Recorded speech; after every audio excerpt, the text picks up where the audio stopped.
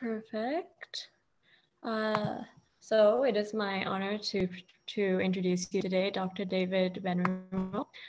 Dr. David Benrimoh is a psychiatry resident and researcher at McGill University and the Chief Science Officer at Aifred Health. David completed his medical studies at McGill and has a Master in Neuroscience with a focus on computation at UCL. He is an author on over 20 peer-reviewed publications and focuses on the exciting field of computational psychiatry. Previously founder of a successful nonprofit focused on public representation and healthcare decision-making, David spends his time blending research, advocacy, patient care, and entrepreneurship with the goal of comprehensively advancing the state of mental health care. David, I turn it over to you. Sure, can you all see my screen? Perfect. Great. I realize I don't have my usual disclosure slide in here because I adapted this from a presentation that's meant to be snappy and short. So disclosure, I am a shareholder and founder of Aifred Health, and therefore everything I say to you is a terrible lie aimed at making me and my colleagues money. So you could ignore everything I say, go home, and you'll be better off for it. And now for the talk. I'm going to tell you a little bit about our work using artificial intelligence for personalized clinical decision support in depression. And this is work that we do at my startup, Aifred Health, which we kind of run as much as possible, or at least we used to before we had investors to please, as our own little research lab, which produces lots of papers and cool models and things. The real sort of work we do is around improving the state of personalized clinical decision support for patients with depression. And we are one of the top 10 finalists in the IBM Watson AI X Prize, which is a global competition of teams trying to build solutions for AI for good. AI used for things other than targeted advertising or killer robots. The first of those being much more dangerous than the latter. This is a sort of an adaptation of the talk I gave as part of that competition a while back. So there, I do have my disclosure slide. There we go. Perfect. It was there. So let's talk a little bit about depression. So obviously, something we hear a lot about today, and people ask what it is and what it means, and is it just being sad? And no, it's not just being sad. It's a lot of things, but what it is really is the act of having real difficulty engaging in and enjoying life, in addition to being quite sad. And I like to think a bit about it as a filter. All the information coming into your brain kind of gets filtered and turned negative. And also information within your brain. So the way you think about yourself, the way you think about other people, the way you think about the world around you becomes negative. And as doctors, and psychologists and social workers and other mental health care professionals, we try to help them find their way, but this is a very difficult task. And it's a difficult task for some reasons that I'll explain.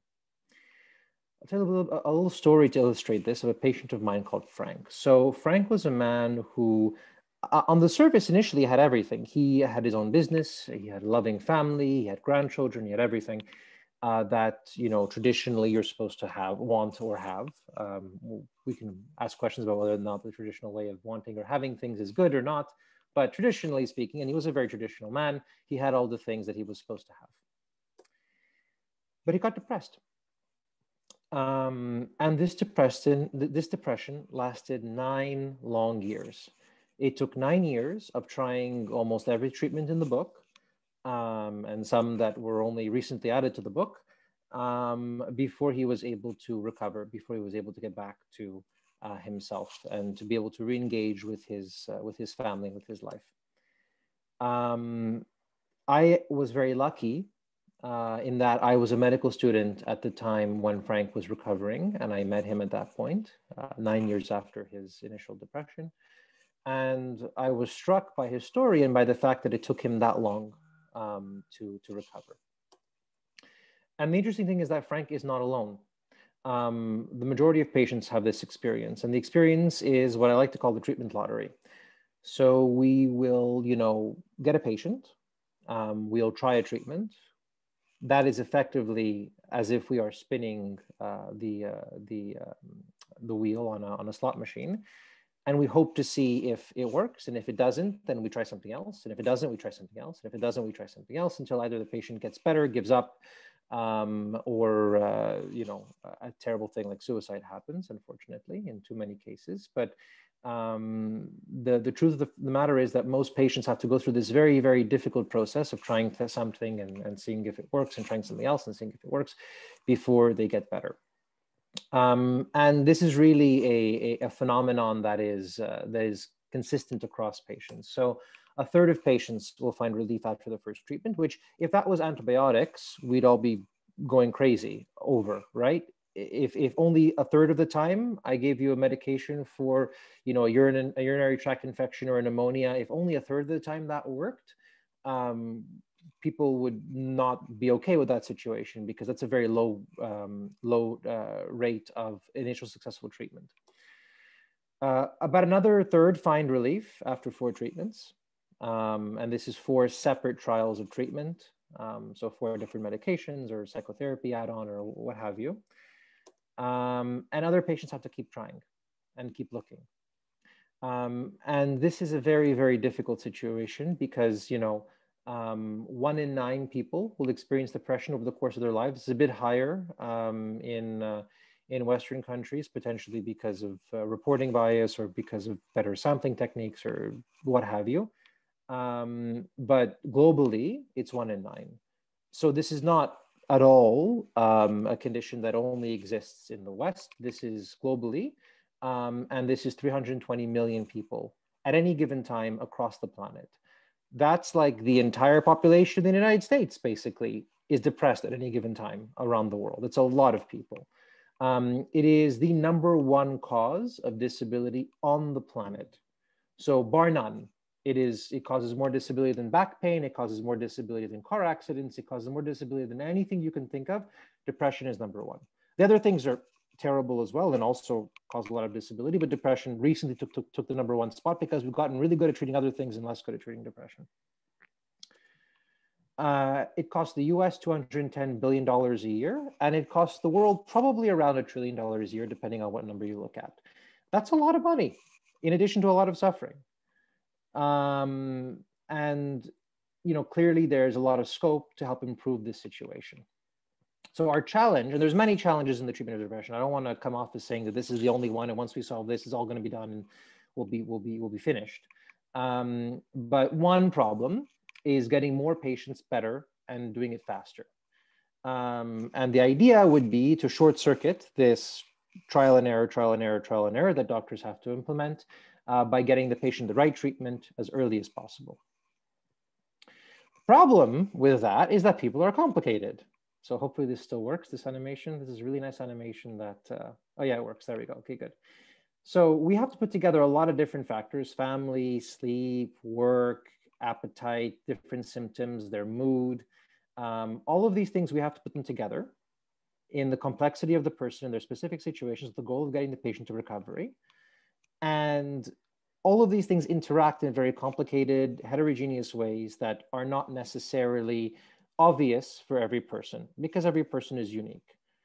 Our challenge is to take that complexity and to boil it down to inputs and outputs that appreciate the complexity of the person, but that give us actionable information that we can actually use to help people get better faster. And I'm sure that some of you will recognize that this looks a lot like a neural network. And that's on purpose, obviously, because we're an AI company that uses neural networks. So the objective here really is to use a technique that can look for complex patterns in people across thousands and thousands of patients, and identify different kinds of patterns that will tell us something about response, not just in general, but to specific treatments, and to have a system that actually appreciates the complexity of the individual and that understands how all these different factors play against each other. Because it's not just the case where there's one kind of depression and they should all respond the same way. We think there are different kinds of depression from a biological standpoint, and whatever biological subtype of depression you have probably interacts significantly with your environment and your family situation and your social situation, and et cetera, which makes it difficult to necessarily know which treatment, whether it be drugs or psychotherapy or what have you, is going to be most effective in your particular situation. So how it works, how the Aifred solution works, is if I was seeing Frank today, instead of guessing a treatment, I'd have him answer a simple questionnaire. So we made the decision early on not to go after genetics or other complicated things like using your phone to track your activity, for two reasons. Firstly, a lot of those things are very exciting, but very new and don't have established science yet. So there's been meta-analyses about trying to predict treatment response using, or to predict other things using, in depression using, phone activity, for example. And at the end of the day, the meta-analysis said that there's no clear signal and it's too early. Same thing for EEG. And for pharmacogenetics, we have some signal. There's some benefit to it, but cost benefit wise, it probably isn't there yet. In terms of the amount of remission you get with the expense that it costs. And most people who get a pharmacogenetic test have to pay for it out of pocket because very few insurance companies cover it and very few governments cover it as well. And it also takes 2 weeks to come back. And we want to help people get treated immediately because most of the time we don't wait 2 weeks for tests before we treat somebody for depression. We diagnose somebody, we treat them right away, and we'll only consider things like pharmacogenetics after the first treatment has failed. And the idea was that we wanted to get in before the first treatment fails to help select the first or second treatment, for example. So we focused entirely on clinical and demographic features, stuff that a patient can answer in a questionnaire in the waiting room, whether it be virtual or real, before their appointment with their doctor. They go in and the results are ready for you immediately. No waiting time, no need for a complicated or expensive test that a patient might find uncomfortable or expensive, or that would take time out of their day. So I'd have him answer a simple questionnaire.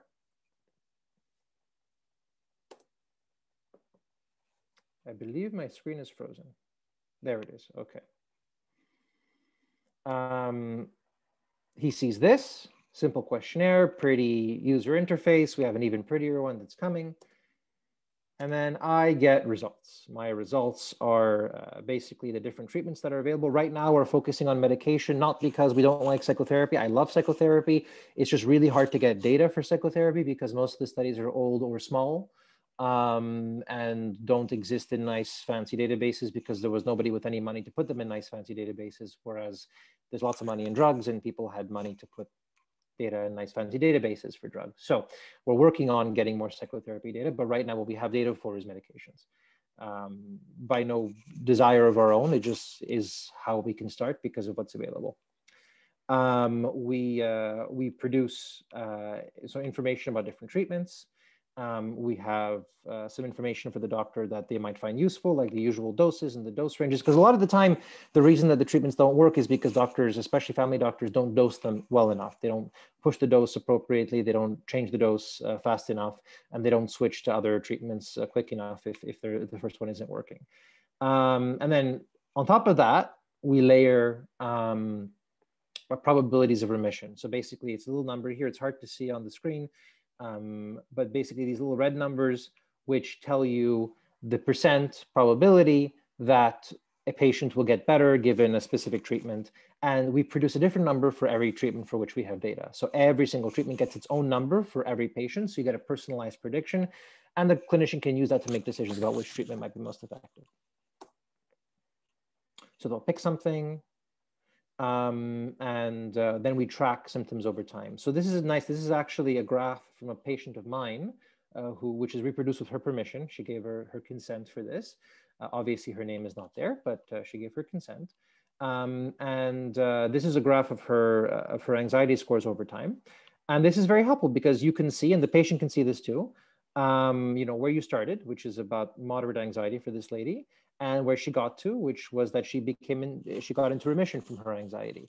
And this wasn't depression treatment, but this was us working on some medications that she had for anxiety and getting rid of some of them actually, and helping her understand that she was actually doing well, even though she was a little bit more anxious in the moment. As we would reduce the dose of medication, she would look at her most recent score and see that, for example, this score was a bit worse than the score the week before, but overall she was still better than she was when she started, and that continued to improve. It was also nice because all of this is on an app stored in the cloud. And I can access this anywhere, and so can the patient. So I was actually at a conference in New York when she called me, here actually. And she asked me, I'm feeling anxious, what's going on? And I said, well, have you done your questionnaire? She said, yes. I looked at the questionnaire. I said, okay. So what I see is that you're a bit more anxious, but you're nowhere near where you were before. So you're still overall, you're better, which is good. That's nice. That helped reduce her anxiety. And it was factual. I wasn't just, making that up for her. But I asked her, so what could have been causing a transient worsening of your anxiety? And she told me that her new CPAP machine for her obstructive sleep apnea wasn't working very well, and she wasn't sleeping well. And I was like, well, there you go. That's the reason why you're a bit more anxious today. It's not that your anxiety overall is worse. It's just you didn't sleep well last night. And so that's what it is. And this was really helpful in helping her track her progress over time. And she really liked that. And a lot of patients and doctors like that particular feature as well. It's nothing fancy, it's just a graph, but just having that kind of information is very empowering for the patient as well. So in terms of progress, well, what have we done so far? We were founded in 2017, which is not that long ago. We launched our own AI platform so that we could have a tool that is specific to working with psychiatric data sets that have particular quirks like every data set does. Every data, from different fields, every field has its own little quirks, and we wanted something that worked well with ours. We published an ethical framework that guides our work called Meticulous Transparency, which basically governs how we think about deploying our existing and new products in the future. We built an MVP, a minimum viable product, basically a very functional demo version of the product that we were able to get into clinics and get some initial ideas. We were able to launch our personalized AI model that I showed you a bit about, and we've been continuously updating that since. That model actually is interesting because it becomes a medical device at that point, which means you have to go through regulated clinical trials with the FDA and Health Canada before you're able to sell it or even give it to people for free outside of a clinical trial. So we've been doing clinical trials. We ran a simulation center study at the end of 2019, the first paper of which we published recently, and the second one is on the way. And basically that was showing, the effect of this kind of tool and having a third person, which is an artificial intelligence, in the room with the doctor and the patient. We recently finished, like 2 months ago, a feasibility study with the actual AI tool in clinics with patients and physicians. So the first time ever that a patient was treated with this kind of AI model in the world that we know of, was very exciting. And we're analyzing the data from that now. That really was just intended to show that we can do this in clinic without everybody, losing their minds. No one lost their minds. It was great. People seemed fairly happy overall. That means that we can actually run the next study, which is going to be a very big clinical trial of like 350 patients aimed at determining whether or not this tool makes a difference in clinic. We have suspicions that it should, based off of how it performs in the lab, but obviously, man plans and people plan rather, and science laughs, to adjust the phrase a bit. So we've been planning for this, and we'll see if the science shakes out, but my fingers are crossed that it will. So in the simulation center study, majority of doctors actually trusted the tool to help them make decisions, whether or not clinicians actually used the model predictions in their fake scenarios with fake patients was predicted by how sick the patient was and the trust in the model, and there was an interaction between these two. So the sicker your patient is and the more trust you had in the AI, the more likely you are to use the decisions, the information that it gives you, or at least to give the appearance of using it, because what you suggested correlated with what the model suggested. 90% of clinicians noted that they would want to use it with their patients, at least those who are most in need. So 50% said they would use it with everybody, and about another 40% said they would use it at least with sicker patients. Preliminary data from our feasibility study, like I said, has shown that patients and clinicians can use it in real practice, and they can do this without significantly increasing appointment length. So why appointment lengths? I mean, the first question we got from doctors when we started showing people the tool was, is this going to make my sessions longer? Because people already don't have enough time to see patients, and anything that's going to take more time and cause sessions to be longer, what that really probably means is sessions won't get longer. It'll just take, time away from the patient, or the session will get longer and the doctor will be able to see less patients. So we actually measured session lengths and measured relationship between physician and patient. There are scales for that to see if implementing this tool in real practice had any negative effects on the relationship or had any negative effects in terms of increasing the length of time. So far, it doesn't look like it. We haven't finished the analysis yet, but preliminary results by looking at it and doing some basic ANOVAs, it looks like appointment lengths aren't changing, and that overall patients seem fairly happy with the tool and have either felt that it improved or did not change their relationship with their doctor. This all was happening, by the way, during COVID-19. So we started the study. We had our first patient use the AI 2 days before the first lockdown last March. I was actually physically present for that first patient. I was very excited because it was the first time that had happened. So I was really happy that happened. And 2 days later, we locked down and we had to make the entire study virtual, which this is a study for regulatory reasons where we had a bunch of things still on paper, despite the fact that we're an AI company. It's just easier because people ask less questions when there's things on paper because of security and privacy and things. So we still had a bunch of things on paper. We had to change the whole thing to a virtual study like overnight. It was kind of nuts, but we did it and we finished it in times of COVID. And even though that had some interesting effects on, how responsive our doctors were because they were so busy sort of figuring out their own practices, we were still able to finish the study. So we're happy about that.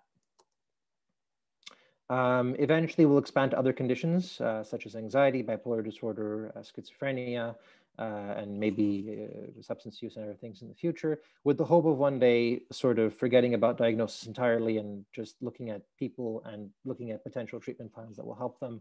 But that's a long ways off. It requires having all the data together. And the idea is to scale globally and of course, validating our algorithm with each different population that we apply it to make sure that it's ethical, but with the intent of helping millions of people reduce their suffering. So thank you for listening, and I'm happy to take your questions. Thank you so much, Dr. David Benrimoh. Yeah, the floor is open to any questions. Feel free to just write them in the chat, or you can message one of us privately as well, if you would like. Or you could just ask. Are they allowed to do that? Also, yeah, of course. You should be able to, I believe, unmute yourselves and ask if you have any questions.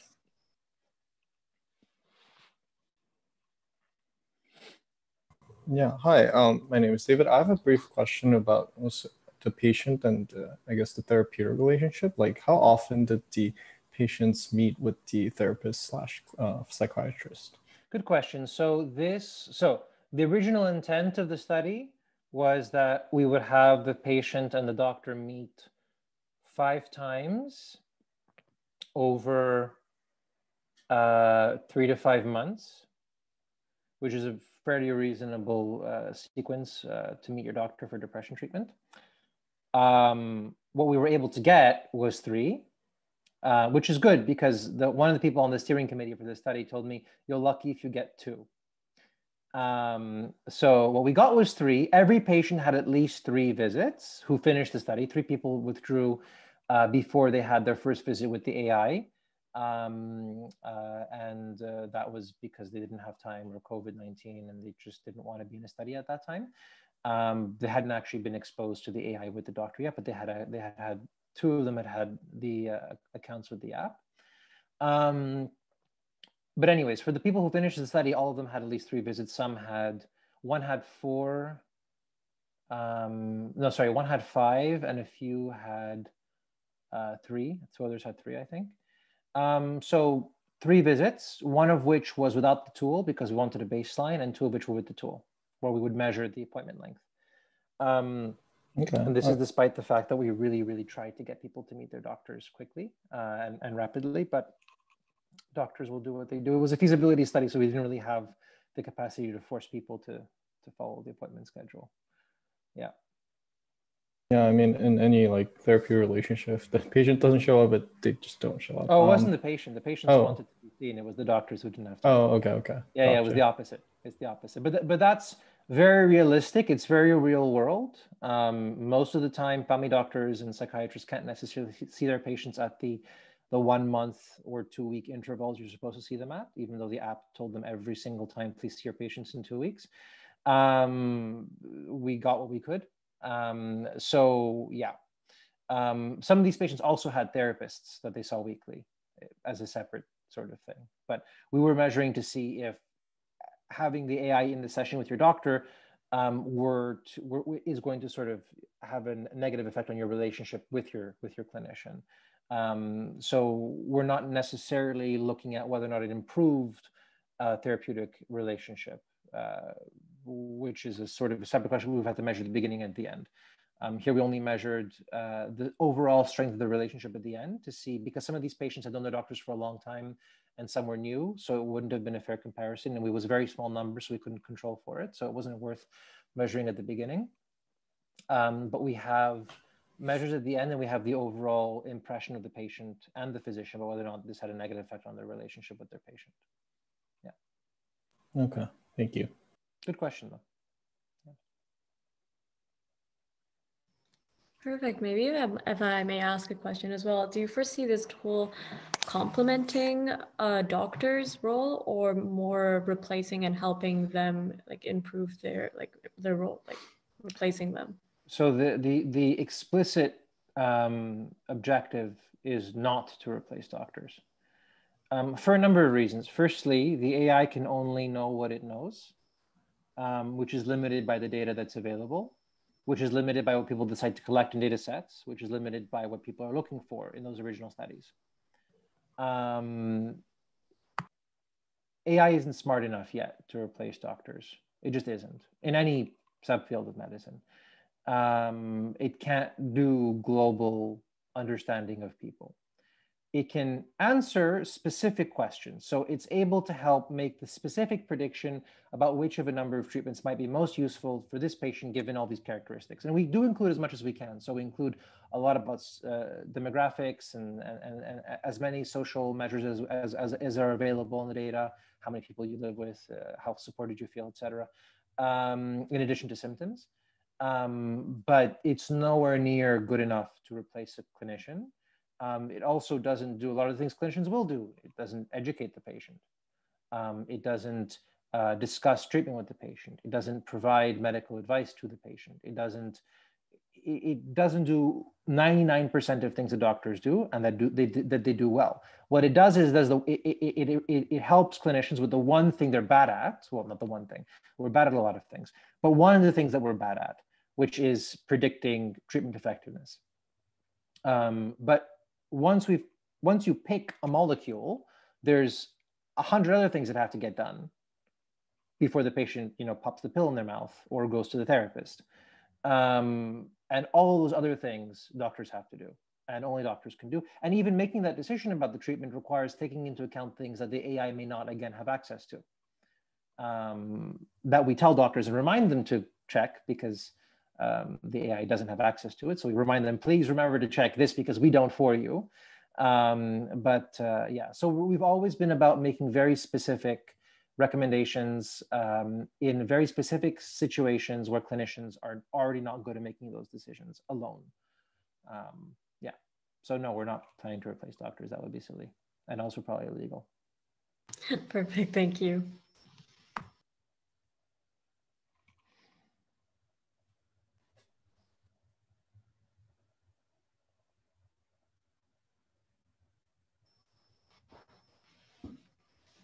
Are there any more questions from the audience at this time? I have a quick follow-up question Sure. on how often, like, for example, you were showing the GAD-7, like how often did the patients fill out the questionnaire? Good question. So we're actually running that analysis right now. So I don't have an actual number for you yet. We sent it, the GAD-7 and the PHQ-9 every week. It looks like, depending on how you count it, and again, because of the pandemic, things dragged on for a bit longer for most patients than they should have in the study. But if you look at the first 3 months, or at least the first 3 months worth of questionnaires they should have completed, but we haven't actually looked at it with missing questionnaires. We're just looking at the first 12 the first 12 answered. It looks like we're getting somewhere between in the 50s to mid 60s% of people completing every questionnaire, assuming that you ignore the people who got better and who didn't need to answer them anymore, but counting their rate up until they got better, kind of thing. And we only had 3 people out of 17 drop out of the study overall. So dropout rates for studies in apps are about 50% when corrected for bias. So we're definitely doing well in that standpoint. And we're definitely having, patients complete questionnaires most of the time. It's not 100%. It wasn't kind of expected to be. What we were hoping to see was about 2/3 of the time. I think we're going to just miss that. Maybe, we'll see. I haven't finished the analysis yet, which is still fine because it's a small number, and we were splitting it between psychiatrists who had sicker patients who were less reliable to fill out questionnaires and family doctors who were. Yeah, so I think around there somewhere, but definitely much more than half the time, which is already pretty good compared to the literature. And when we're talking about over months, because most of the time you see dropout rates of like 50% in apps after a few weeks, kind of thing. So people were using it for months, which is good. I don't have a clear answer for you. It'll be in the paper. Okay, cool. Yeah.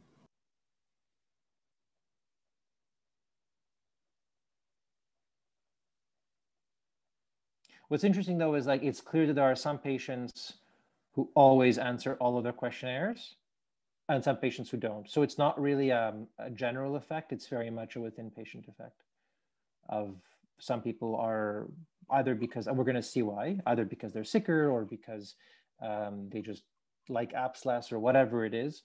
There's going to be some factor that explains it. Do less and other people do more. It's not like we have a bunch of, equally patchy data. It seems like we have some very clear people who answer every single week and people who are who answer and then drop off. And I'm pretty sure there's going to be some people who have like patches. We'll see. So there's the subgrouping that can be done, which is by itself is interesting. But again, we have 14 people. So it's not going to be enough to do very advanced analyses, unfortunately. But for the one thing I can say is for the purposes of the questionnaires that you needed to complete specifically for the AI to work, and not just the weekly questionnaires, but like the one-time questionnaires that you needed to complete, we had an 86% completion rate. So only 2 patients didn't complete all of their questionnaires before their first visit with their doctor that they needed to complete to have the AI work. So that's nice. That shows that those questionnaires at least are pretty feasible for patients to get done before they meet their doctor, just to get the AI to work, which is good. Yeah.